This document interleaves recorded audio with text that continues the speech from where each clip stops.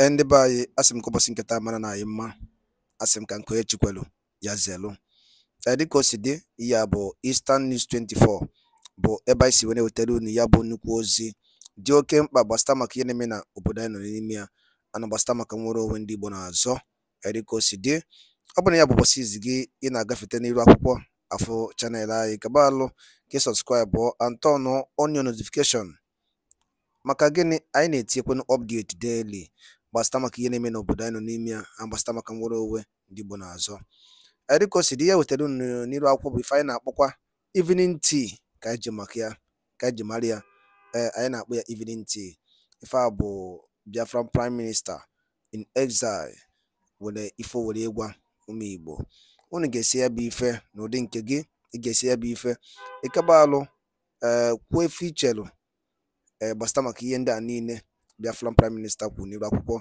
n'ụbọchị nke taa anyị na-akpọ evening tea ị ga-esi drop your own comment. All right, over to you, sir.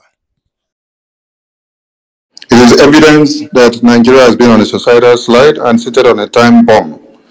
And now they want to turn BIAFRALAND to their refugee camp. I welcome the Prime Minister to the stage as he addresses the recent happenings that seeks the attention of the Biafran government. Prime Minister, His Excellency Mazi Simon EKPA, the Commander-in-Chief of the Armed Forces of Biafra, welcome to the stage, sir. Greetings, good afternoon, good morning, good evening, depending on where you are listening from, fellow Biafrans all over the world. I welcome every one of you to this emergency space this afternoon from my location.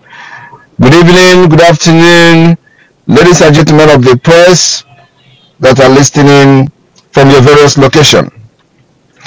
Whenever the need arises for us to address the Biafra people and keep them informed on the current affairs as the Biafra liberation, the declaration of the restoration of independence of Biafra comes close and closer.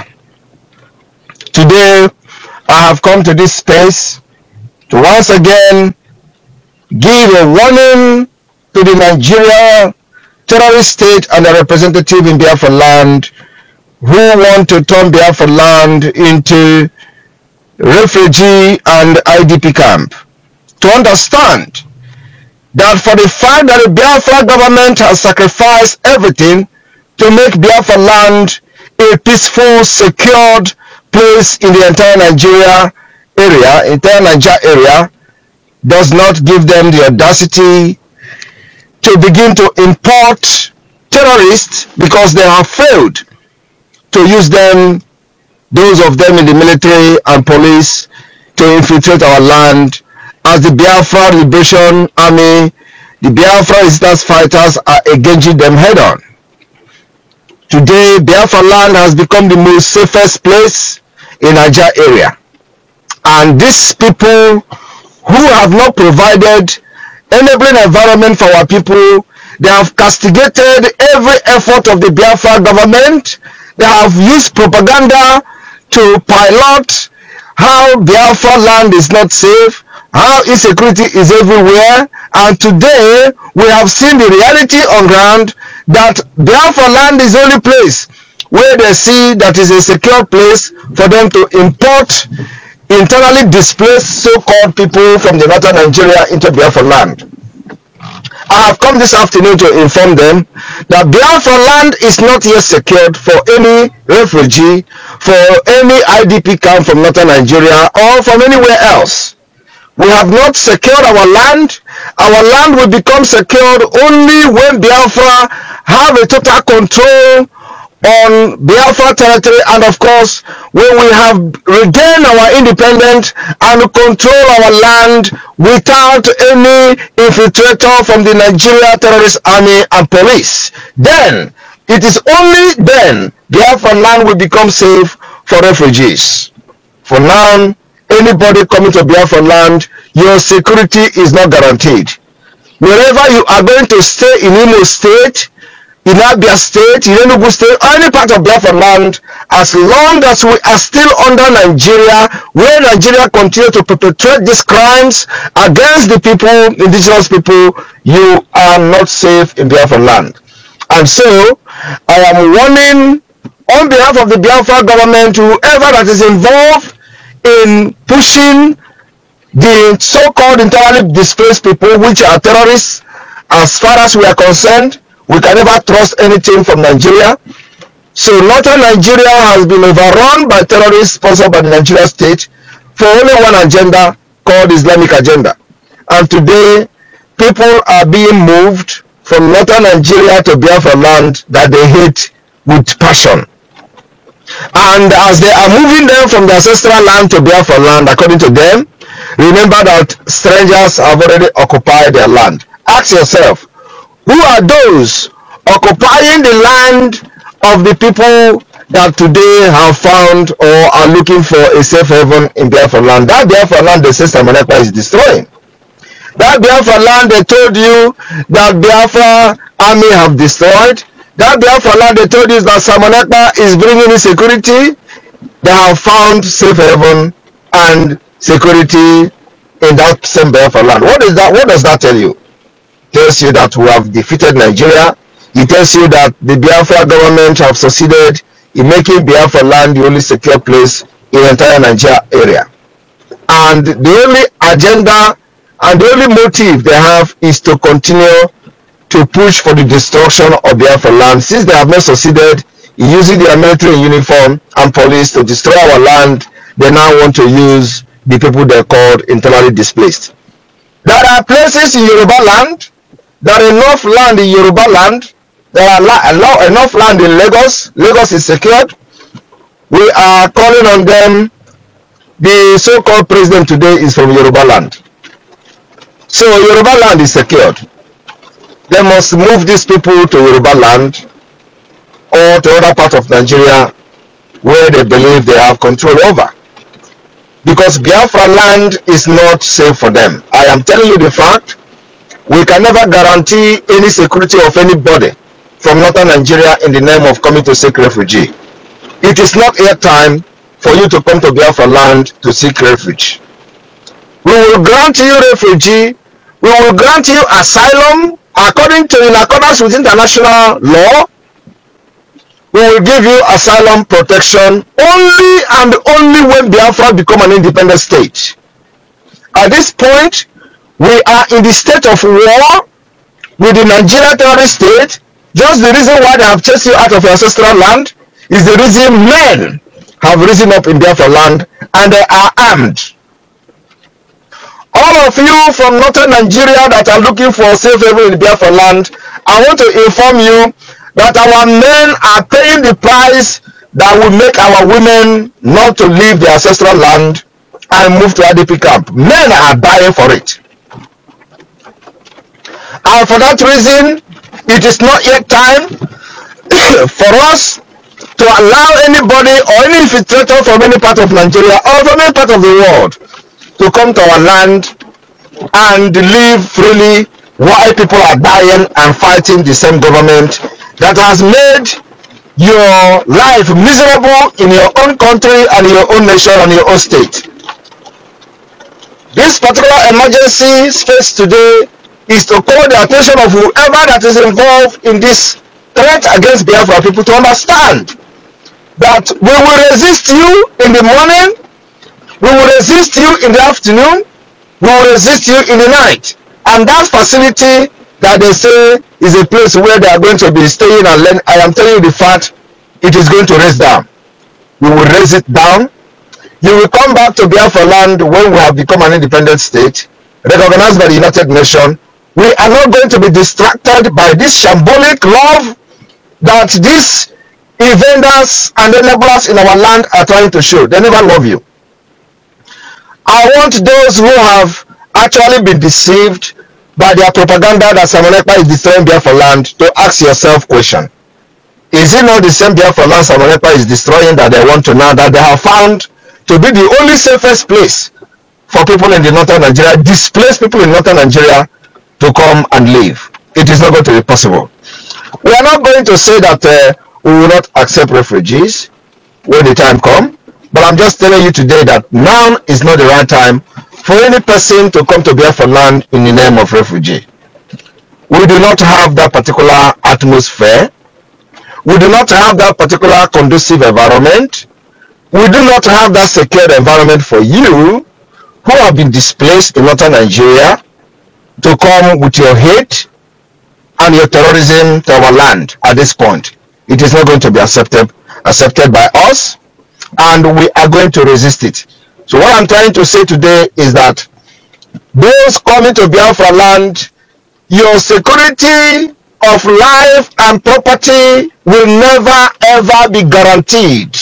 Not by the Nigeria state, not by the Biafra government. You're on your own. And whatever you see, you take. Do not blame anybody. This warning goes to whoever that is involved, the enablers in our land, Hope Uzodinma and his group, to understand that you know what we can do. And you know what we have been doing. If you think you are going to take this warning for granted, let them come. And the rest will be history. Thank you very much. I want everybody to ask very relevant questions, especially those who have been doubting our resolve in securing Biafra land. Today, your eyes should be open. That among all the states in Nigeria, it is the Biafra land that they say is insecure, some people have destroyed, is the only place they found secure to bring northern displaced people to have a refugee and have training in Biafra land. That is completely unacceptable. We are going to accept them when they have gone through our screening, which is going to be introduced by only Biafra government, and we are going to ascertain that the people coming are not terrorists. We will give them refugee status. We will give them protection in accordance with international law. But at this point, anybody coming from northern Nigeria will be regarded as a terrorist. You never liked us, you hate us with impunity, and we will never ever accept you. So until Biafra become an independent state, we are in the state of war. And I hope you understand what is going on. So we urge those who are being deceived to understand that if you come to Biafra land, believe me, your security will never ever be guaranteed. And because we love human life, we respect life and dignity of people, and we want to put this warning ahead of time, because we are never going to sacrifice or compromise our own security for the security of anybody. The security of Biafra women and children is the utmost priority of the Biafra government, and we're not going to compromise that in order to be called good people, or in order to people to praise us or anything. No, we don't need your praise. We don't need your acknowledgement. Our only responsibility as a government of Biafra is to make sure that our women will not be looking for a place to go and seek refuge in the southern Nigeria, in Yoruba land, or in the northern Nigeria, or in Middle Belt. We will make sure our women will be protected in our land, in Biafra land, and we are not going to leave our ancestral land for anybody. That particular agenda has been achieved by the Biafra government using the Biafra Liberation Army resistance fighters and all Biafra armed group that has made it possible that our land is today a secure place for people to even think of coming to build any facility for training internally displaced people in the northern Nigeria. Isn't that a very awkward situation? He's listening because he was following the Biafra struggle then. I don't know about now. And the person left his bag, and the father picked him up to Sweden. That's where he ran to Sweden. And with this kind of attitude, the company will never ever accept anybody from that our side, because the people came to work and with the visa and everything, and then you say he's sick, and then the brother came from Sweden to pick the person, and that's how the person disappeared. And went to probably go there to seek asylum. So the thing is that with this kind of attitude, you block other people's opportunities to come. That's why many people did not even get interview at the embassy, and those who get interview, they have one problem or the other, because the same people who give this job are also reporting when other people came and they disappeared. So somebody picked them to go to place they feel they're going to have a better opportunity or something like that. So these are the things that affect other people, in that particular field. So yes, other people got, other people didn't get, and I'm happy you are one of those who didn't get, and you are here today talking. So it is one of those things. I was not expecting people to pay appreciation. I am doing this as a humanitarian job. I have done humanitarian work almost all my life, including when I was back in Africa. I help people to aspire to whatever they want to be. I help people from when I was doing sports. It was just part of me. I am happy to see people being happy. So once I can be able to make you happy, it gives me energy. So this is just who I am. And I think more of others than myself. I'm kind of person that will use whatever I have to make you happy, even when I'm suffering. And that's how I was trained, and that have not changed till today. And that's why you see that I put in my life on the Biafra, even when there is a health risk and all that. I don't care, so long as I see there is a result coming from what is happening. I remember when I was doing broadcast every now and every night. Nobody, I'm not sleeping. People get worried. People got worried. Everybody's calling me that time. Please, we don't want you to break down. We don't want you to do this. I was making broadcasts every hour, 3 times a day. Even the IPOB Nigerians, they were all surprised. How can this guy be making broadcasts 3 times a day? Oh, he is coming every day. He has come in the morning. He has come in the day. We're monitoring and monitoring. So nobody has that kind of energy. But because I see that what I was doing was yielding results. And today, I'm not making broadcast, right? I'm not coming every day to make broadcast. The job has been done, and the movement is moving like a train. That is who I am. Thank you. Wow. Thank you so much, my PM. Thank you. Please, if I have opportunity, I have 2 more. Thank you. If there is chance, you will. Let's give the microphone to Biafra Unite, and then Betty, if the Prime Minister is still here, we will still continue. Biafra Unite, please grab the mic. Thank you, my comrade, Pastor Van Van Vam. Your Excellency, Prime Minister of the BIAFRA, Mazi Simon Ekpanjoko, I greet you with a loud voice. Thank you for your great work you are doing. I have 2 recommendations, but that will come at the end of my questions. So the first question is, for the past few days, after the Biafra Liberation Army released the Yoruba soldier serving the zoo who came to attack and slaughter our people, but was intercepted. Then Sunday Igboho sent you a direct message through voice note, which was aired publicly and went viral. So since then, the Afon jazz, it seems like the internet has remained quiet. I only saw one person attacked you. I think that was early today. But since then, all the Afon jazz have remained mute. So, because of the shock of a man that they once supported as their leader before the fraudulent emergence of Tinubu as the zoo president, now addressed you as my prime minister. So, my question out of this is, although I am aware that we have not been fighting, we have never fought any tribal war in this Biafra, liberation movement. But some people mistook us. They took us for granted. They even saw us as if we are fighting against them, and they began to fight against us when we are not fighting against them. So, do you think that this is an opportunity? Ndị be anyị daalụli nnenu nke ukwuu ka unu si wee gbaa mbọ wee na-esore n'ife anyị na-eme n'ime akwụkwọ dị iche iche. Ọ bụ ife m chọrọ ikwu bifo ma alapụ unu ka unu tinye alụ nke unu ife uche n'elu akwụkwọ gbasịta maka ya bụ ife dịka o si ada and dịka o si akpọtụ n'elu akwụkwọ. Biko wa ajụ nchọrọ ịjụ. Biko ndị Igbo ọma na-ege ntị saanụ ya bụ ajụjụ. Oge edugokwu n'oge anyị yakpọ n'ụwa anyị meeting nke ịbụọ jụọ ụwa anyị nwanne anyị nwoke anọ n'ụlọ nke mkpọrọ ebe a ka ọ ya anọzi.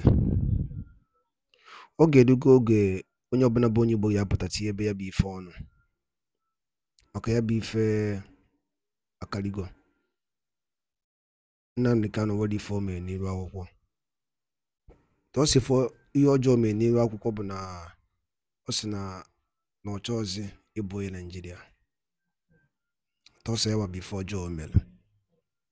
And ndị ọha eze niile ma ndị niile were na-ekwuchara ndị Igbo ọnụ fa, nobody is doing something about it. Nobody is doing anything about it. Ife a na-asụ bụ ọsọ ogologo oyibo. Maazị Nnamdi Kanu bụ the leader of indigenous people of Biafra IPOB si na mmegide na-emegide ụmụnne ya dịrọzi ya alụ mma sinye ya Biafra ka ọ na.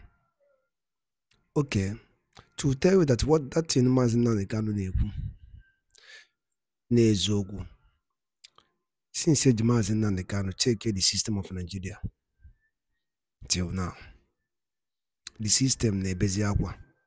Everything is collapsing. Always able to fall na hota. What's the more you hold him, the more the economy destroyed. He said these things. Obuli fumu na ipota ine kubo kama keje yondi fulani na major on the fulani. Chefo no ha buzo we major ndi Igbo. Owoli ndi Igbo mele ndi fulani. There's nothing an Igbo man. What if Igbo man mele fulani? Ndo aneze sina neji yo ndi fulani about the killings in 1914. Na jubikon owoli ndi Igbo mele fulani ndi fulani. First from the jail we conquered si Hausa niile we bata ka konka kwuola n'Igbo ofu onye pụtalụ bụ Maazị Nnamdi Kanu si na nke ama mme na ndị ka ife a adịlọ achụbịa ka egbuo onye Igbo ewere nwanne ya lee. Ya bụ ife bụ ọ bụrụ ihe nji maka ya wee bịa ma ọ bụrụ na ego ọnụ m n'ife anyị na-ekwu n'iru akwụkwọ. Maazị Nnamdi Kanu stand with justice, equity and fairness. Owende mebeli iwu iche ọbụla ajụ na-ajụ ya. Sunday Igbo akwa ejidere ya lapụ ya. Akwa the same thing Maazị Nnamdi Kanu na-azụ ka ọ na-azụ. Ndị Igbo kpọọ n'owu meeting jụọ na-ajụ. Ọgwụ nakọ ha m n'ọnụ. Daalụ dị na-ekwusi na-esore anyị. Ọ bụrụ nke a bụ ụbọchị izu gị na-abịa n'iru akwụkwọ esore na EveningTEA na Eastern News 24. Kabaro ka subscribe and turn on your notification.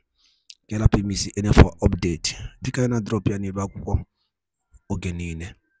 Daalụ nụ ụmụnne m. Ọgwụ nakọ ha m n'ọnụ.